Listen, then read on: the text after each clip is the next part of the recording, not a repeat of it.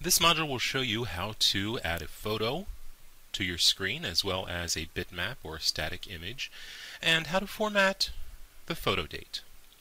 To add a photo, go to your Data tab on the left, look down the list under Card Holders, and you have two choices: a photo share, which I'll put on here as a photo, or you could choose photo and also put that on there as a photo field.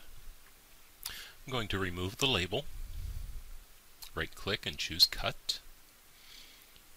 I'll select the photo box again and go over to Properties on the right.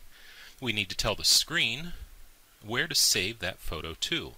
Since I'm saving it to the photo share, I want to save it to a file share. If I were saving it to the database, the relation would be cardholders.photo, but since I'm using a file share, it's cardholders.photoshare. The file share name was configured in another module. We just select that and hit OK. This is how the photo will be labeled. The capture source refers to the camera. The camera that I'm using is a Nikon, which is a WIA device, stands for Windows Imaging Acquisition. Auto select is set to true by default. That means that when you go to add a card holder or view a card holder, the screen automatically looks for your camera. If you are going to be importing your photos, you may want to set that to false so that when you open your screen you don't get a message saying that it cannot find your camera. Now I want to add a static bitmap, so I'll go to my toolbox and put a picture box onto the screen. Now to get the image on there, I go to Properties, look down the list for Image, and then browse to the bitmap that I want to use. In my case, I'm finding a logo.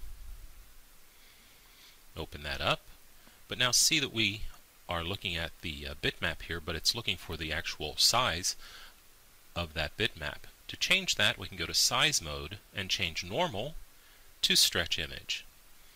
This way, we can size up the control, and no matter how big or small that we make it, the logo or image will stay within the confines of that control. If we look down below here, we have the photo date. We can configure the photo date with any format that is available under Properties. At the very top here, there's a date-time format.